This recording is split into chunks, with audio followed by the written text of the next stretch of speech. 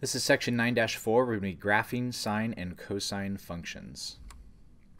So I can identify the different parent graphs for sine and cosine, and we're going to understand the amplitude of trig graphs.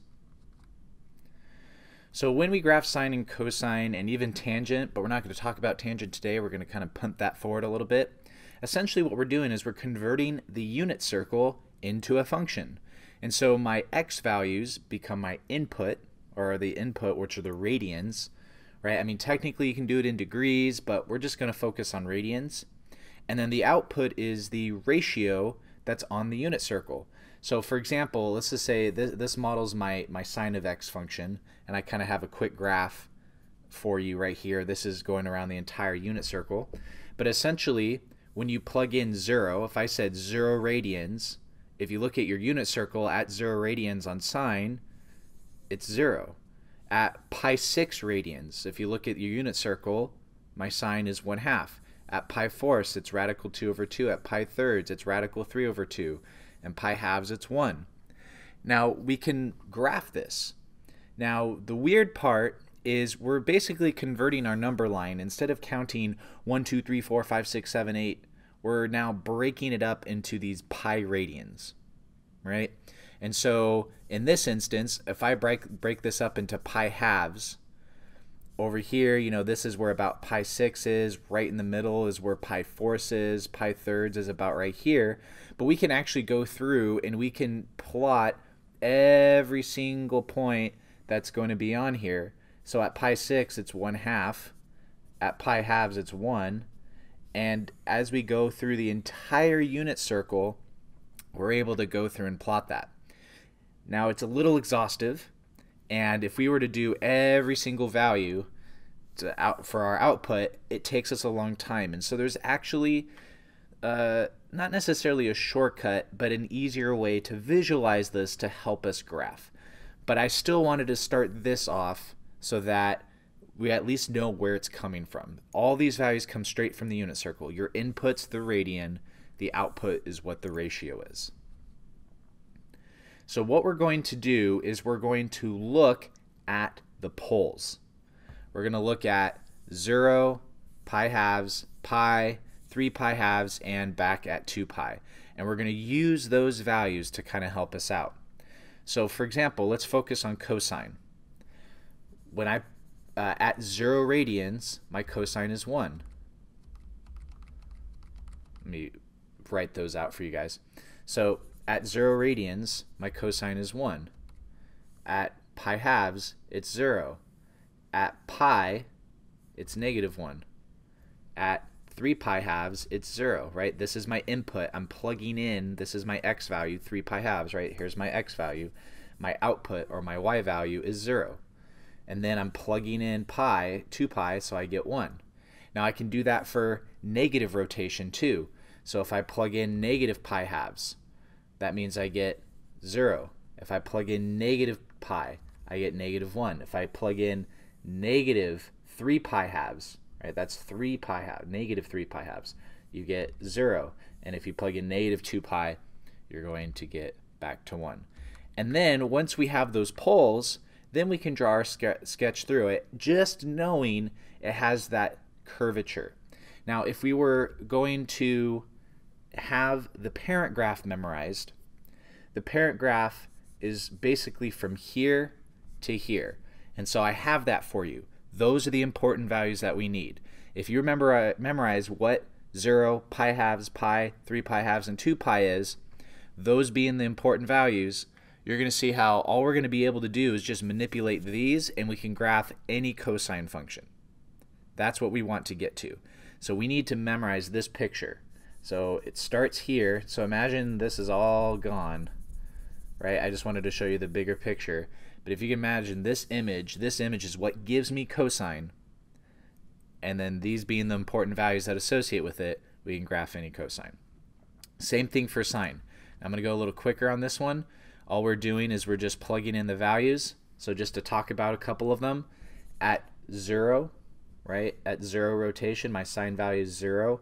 At pi halves, my sine value is 1. At pi, my sine value is 0. So that's where I get these.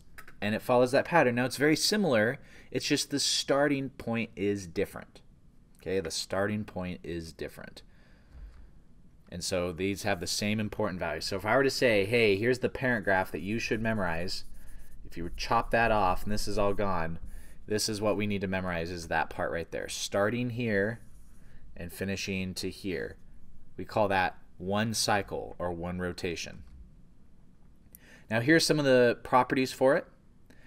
Cosine functions are even, sine functions are odd. These are just the parent graphs, so the domain is negative infinity, positive infinity, so they go on forever both sides. But if you noticed, it didn't go below -1 and didn't go above 1. Continuous and smooth, if we go back to that, there's no sharp edges.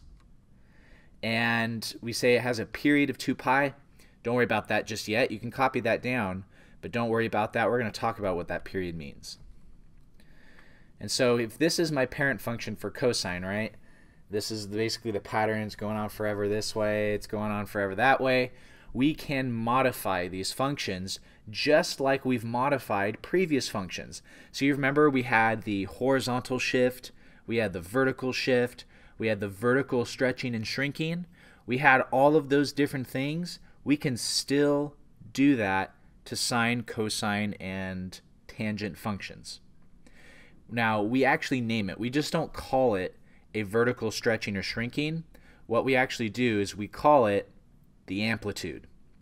And so the amplitude, any number that's in front of our function being multiplied, okay, that being the amplitude, what it's going to do is it's going to stretch or shrink my function by whatever that factor is. So if you imagine it's normally starting at 1 for cosine, because now there's this 5 here, it's now going to be stretched all the way to 5. So instead of being from -1 to +1 in my range, it is now -5 to +5. So what I want you to think the amplitude is the distance from my center line to the highest point on the graph. So here the distance from the center line to the highest point was 1. So that's why on cosine of theta, there's a 1 in front of there. We don't write the 1, but it's there. Or on this side, the distance between the center line to the amplitude, that was 5, and so that's why my amplitude is 5. Now here's a trick question. Amplitude can never be negative. So if I say -5 cosine theta, that negative means there's a reflection, and we're going to talk about that later. Let's not focus on that now. But my amplitude is still 5. Okay, my amplitude is still 5. I might trick you guys that on a test. I might ask you, what's the amplitude of this? And I might say -2 sine of 10, or sine of theta. Well, I don't want you to say the amplitude is -2. The amplitude is just +2. And so the amplitude is the distance from the center line to the maximum or minimum value. Okay, the amplitude is always positive. So let's take a look at here. We know that our amplitude is 4. With the parent graph here, when we sketch it, here's those important values. There's 0. Here's 0, pi halves. So we go up to 4, and we're going to go down 4. We're going to cross. We're going to go below, and it's going to be back. And each of those pi halves, pi, 3 pi halves, 2 pi. And we can go through, and we can draw that sketch of that graph. So the amplitude here, this should be 6. Now the sketch of the graph, remember it's just the same as that cosine parent graph. We just stretched it to 6 instead. But the way that we should think about it is it starts, crosses, goes below, crosses, goes back up. That's the image there, and these are always, right for right now, are going to be 0, pi halves, 3 pi halves, pi, 3 pi halves, and 2 pi. Right? These are the x values.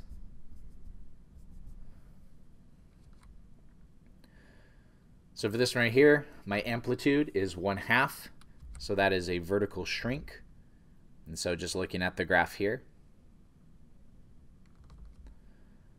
so what is my amplitude here? It says -5 sine theta. I'm hoping you guys said positive 5. The negative means it's a reflection. So normally the graph did this. But because of that negative, that's why everything reflected downward when we went through and do the sketch. But we're going to talk about this more in class, so no worries. So what did we learn today? Well, we talked about graphing sine and cosine functions. We're going to create the parent graphs together in class, so no worries there. That should help and fix some of the understanding. So what is the parent graph for sine? So the parent graph, so 0, I said that these are the important values, pi halves, pi, 3 pi halves, and 2 pi.